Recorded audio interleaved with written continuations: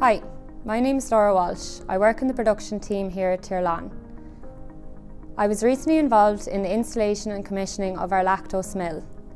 Here on site we produce over 44,000 tonnes of lactose. We are focused on ensuring that we maintain the highest standard of lactose, and we do this through investing in our people, our process and our infrastructure.